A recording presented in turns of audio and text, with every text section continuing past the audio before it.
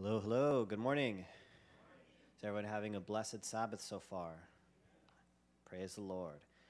So, I work with a health ministry called Med Missionary, and we mostly help people recover from all sorts of chronic illnesses, but especially autoimmune disease.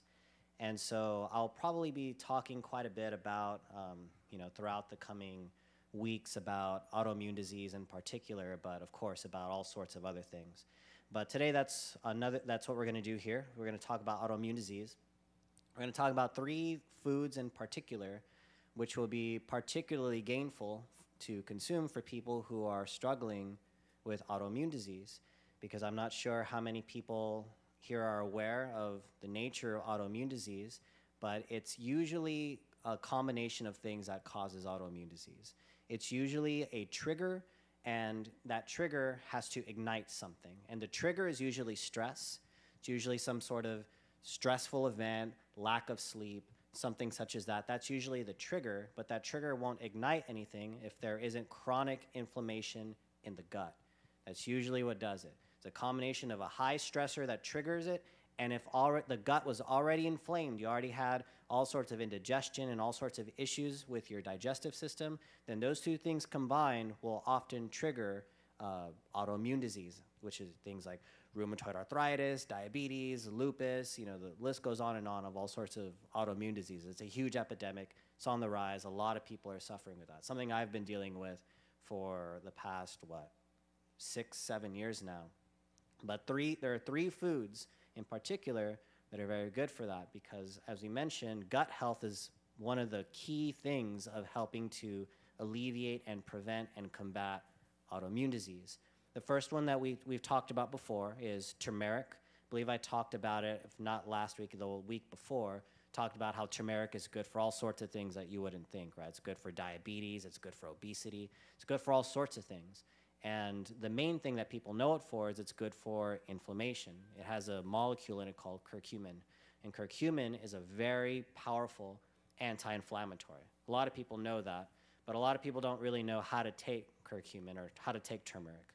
Because turmeric, if you just consume it, it's good, but you'll get about 5 times the benefit if you combine it with fat, because turmeric is fat soluble.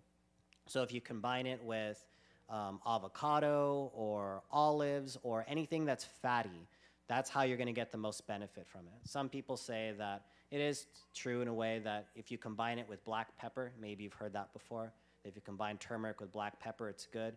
I don't really recommend that, because the reason why it's good is because the black pepper, it actually inflames the gut and it opens up the capillaries in the gut, which allows the turmeric to go in. That's not the best way to go about it, in my opinion. If you have any gut issues, you should not be eating spicy food in general. You should really abstain from spices while you're dealing with gut issues in general. So turmeric is one of them. Another one is berries. Berries are really, really good for autoimmune disease, and the reason why they're good is they're full of antioxidants. You've probably heard that before, and your mind probably glazes over when you hear about it because you've heard about it so much. But no one really knows what antioxidants are. What happens is we deal with oxidative damage. Oxidation is a form of entropy. As your body breaks down, your cells start to oxidize. And what oxidation is that you have atoms. Your body's made up of atoms and molecules and cells. And the atoms in your body, they start to lose electrons. And as they lose electrons, they start to become very unstable. And they start to damage the nearby atoms and cells that are around them. And it causes chronic inflammation. If enough of your atoms and cells are doing that, that causes disease. And what antioxidants do is they're very stable atoms that have extra electrons. So they give their electrons to these unstable free radicals, what they're called. They give their extra electron to these and they stabilize them. And berries are full of that.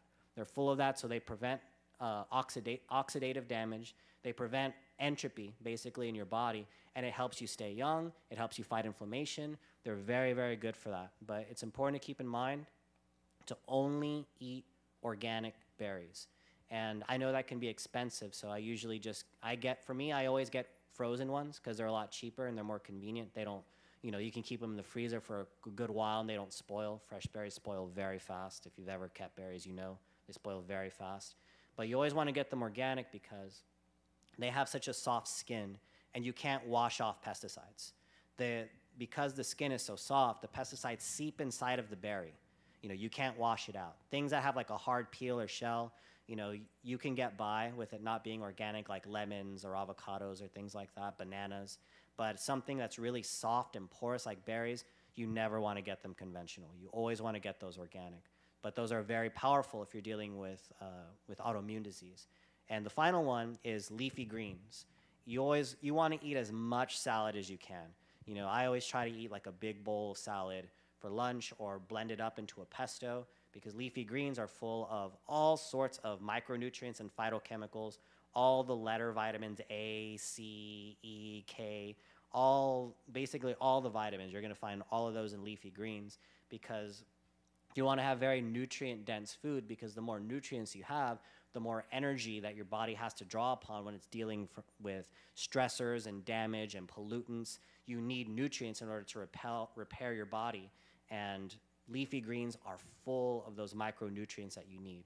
So berries, leafy greens, and turmeric are 3 of the most important foods that you want to be eating if you're dealing with any sort of autoimmune disease. And there's a lot of others. There's ginger, there's onion, there's all sorts of other things that are really important too. But if you're just going to remember 3, remember those 3. And I pray that all of you will be in perfect health. Amen.